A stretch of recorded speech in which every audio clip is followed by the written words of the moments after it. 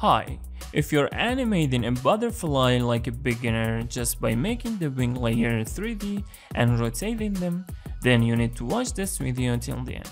Today you'll learn how to create a truly 3D butterfly where the wings spin naturally as they flap, giving your animation a more professional and visually stunning look compared to the basic method. Don't forget to like, subscribe, and share this video with your friends so we can all grow together. And if you're interested in After Effects and motion graphics and want to learn this profession properly from scratch, check out my Motion Hero course. I leave the link in the top right corner of the video.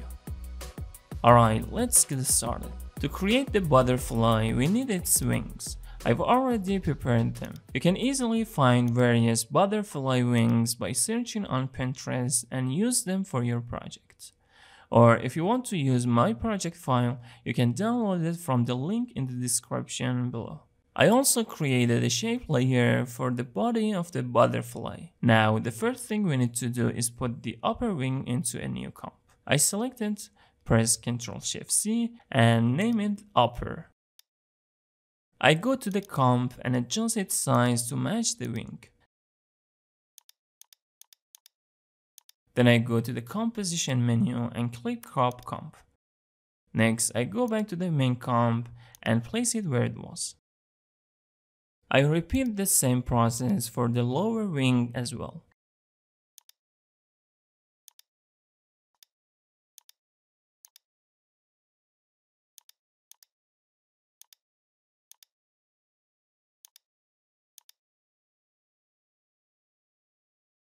After that, to create the bending effect for the wings, I need to divide them into 12 equal vertical slices. To do this, I select the layer, go to Windows, and use the RD Slicer script. I include the download link for this script in the description so you can download it too.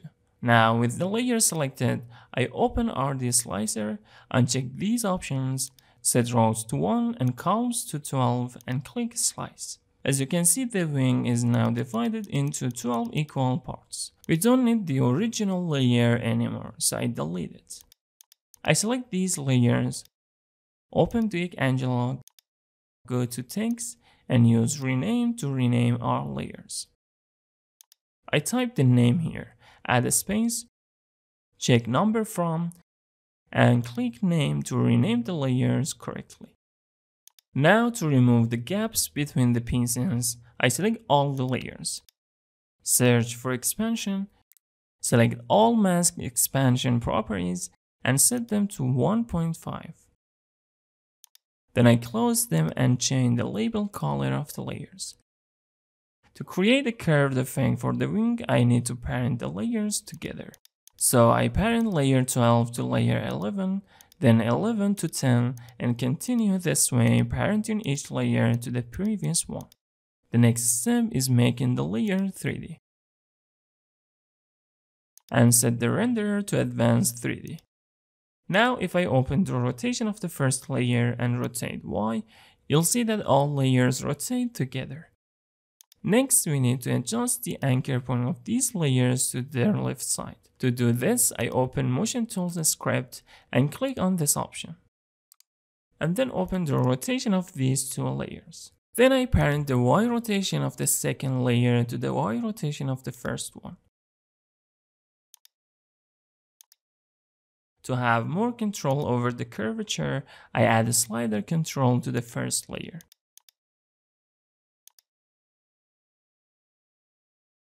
And modify the expression by adding a slash, meaning division at the end.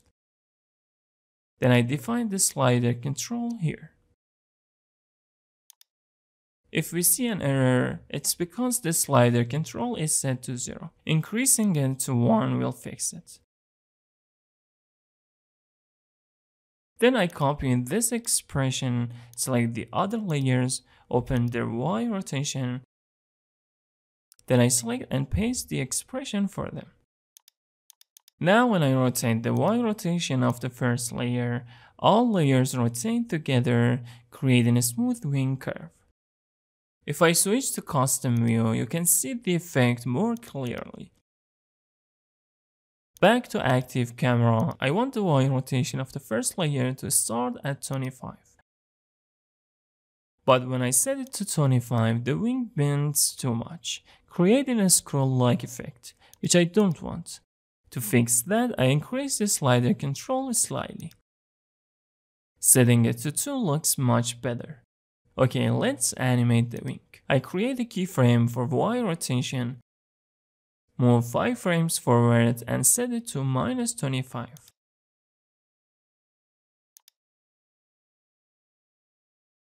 I think -23 is better. Move 5 frames forward again and paste the first keyframe here. I make these keyframes easy ease and add a loop expression to make it repeat. Let's preview the animation. Okay, after that, let's create a left wing. I duplicate these layers and move them up. I change their label color to make them distinctive. Pressing U, I open the Y rotation of the first layer, remove its keyframes and expression, and parent it to the Y rotation of the first part of the right wing. This ensures both the right and left wings move together. To flip the left wing, I add a null object, make it 3D, and position it properly. Then I parent the first layer to the null object. Then I open its scale and set the X value to -100 to mirror it.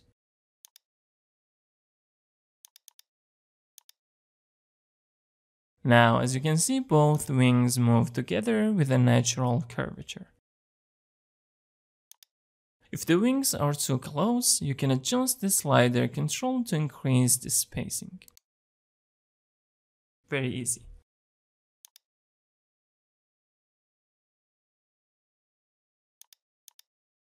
Well, I repeat the same steps for the bottom wings. I rename the layers. Let me unparent this layer. And switch to custom view to check the null object placement. So I parent this to null object, and also for this one, so that when I move the null, both left and right wings move together. To solve this issue and make the wings look smoother, I add a light to the scene and set it to ambient.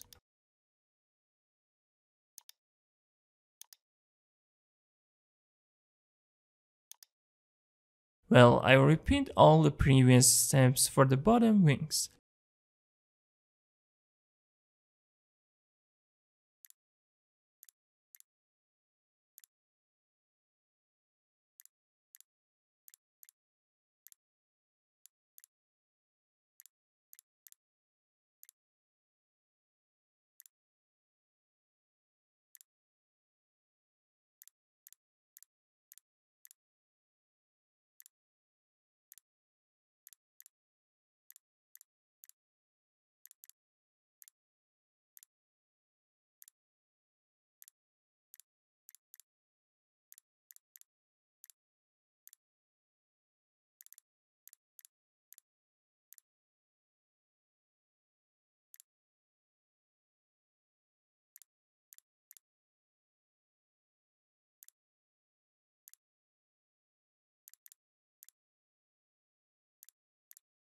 To match the curvature of the bottom wings with the top one, I have to adjust their keyframes. Setting it to 20 looks good.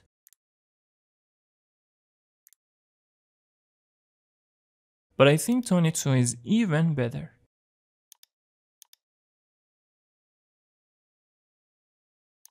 This one should be on -21. And for the last keyframe, I copy and paste the first keyframe. Let's check it again. Looks great.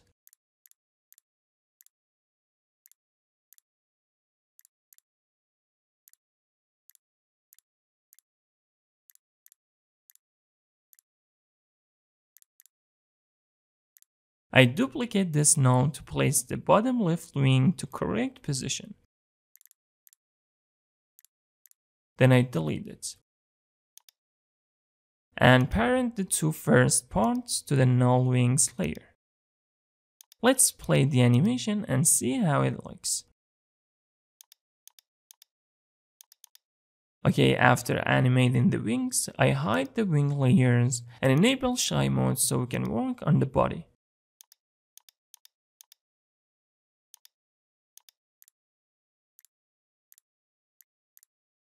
I open the body layer and go to geometry. I set extrusion depth to 5. Now, if I rotate the layer, you'll see that it gains depth. I set bevel style to convex and increase the bevel depth to round the edges.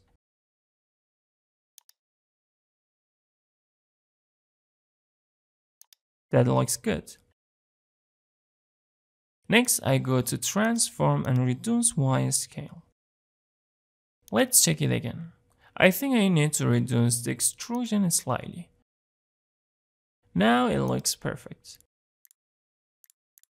Then we work on the eyes. I rotate them slightly and switch to custom view for a better perspective. I select the white layer and apply the same settings to it. Let me disable the ambient light for better visibility. I move the white layer forward and scale it down slightly.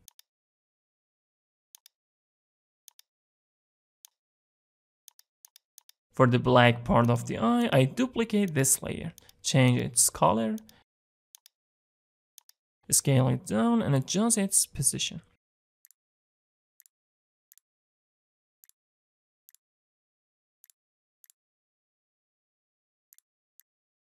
Then I select these two layers and duplicate them.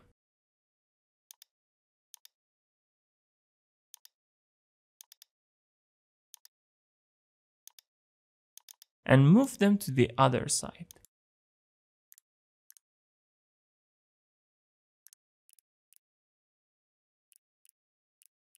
Let's check how it looks. Okay, after doing this, I enable ambient light and make the wing layers visible.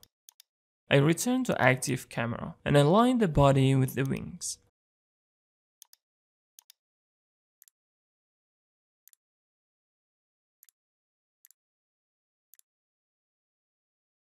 Let me adjust the anchor point.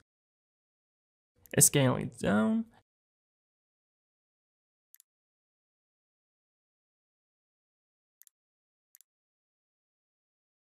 And if needed, adjust the Z scale for more depth.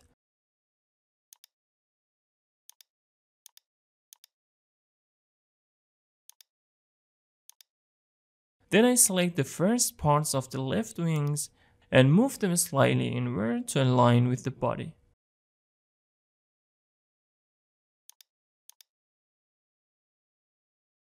Switching to custom view. Let's check the result. The body looks slightly deformed, so I increased Y scale for a better proportion. Back to active camera.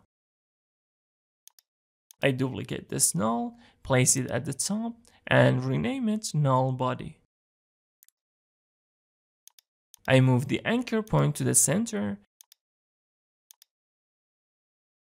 and change its color for better visibility. Then I parent the body and null wings to this null. So when I move it, the entire butterfly moves together. Now using this null, I can easily animate the butterfly.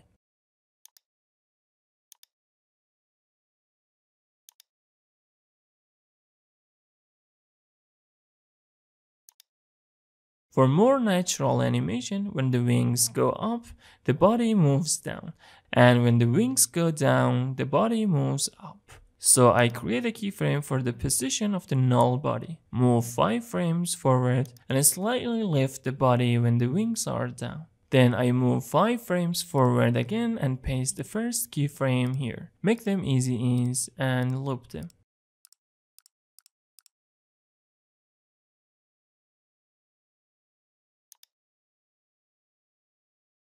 Next, I duplicate this null, rename it Animate.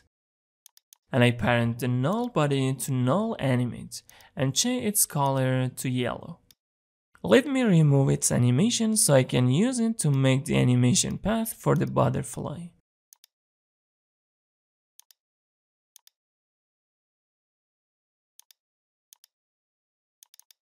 Let's have a look.